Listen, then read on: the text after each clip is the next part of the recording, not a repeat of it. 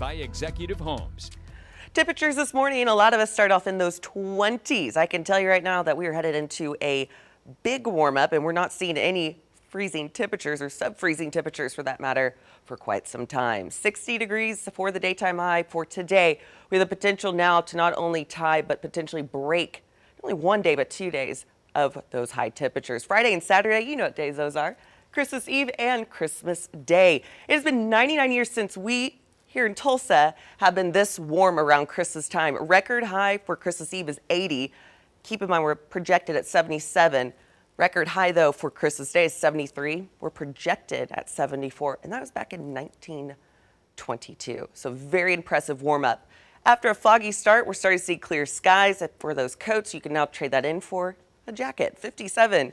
To our friends down at Mulkey, Tahlequah 54, 54 over in Grove. Bartlesville, nice warm up after starting off at 22 degrees here at 52. 54 down in Jinx, Coweta 56, 55 at the Sour and Broken Arrow. We will be trending in those 60s. Yesterday we hit a high temperature of 60. We will do it again for this afternoon. I do see a little bit more sun peeking through, not quite as much cloud coverage for today. 61 down at Wolge, 62 at McAllister, south winds 5 to 15, 49 is our seasonal average. Yeah, we're trending a lot warmer, and this is just the beginning with those stretch of 70s and sunny. Sunset tonight at 5:14. We're looking at 55. Once that sun sets, we will see those temperatures holding in those 50s and then 40s.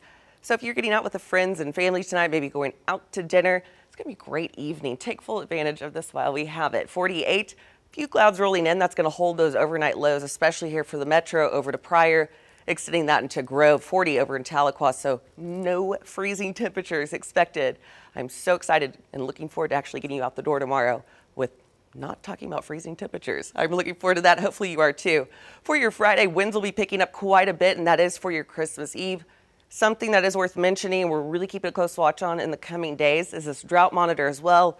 We're not seeing any precipitation in the immediate future, and with those winds picking up as strong as they will be out of the southwest with periodic gusts upward of 35 miles per hour, we will have some concerns on Christmas Eve for some wildfires.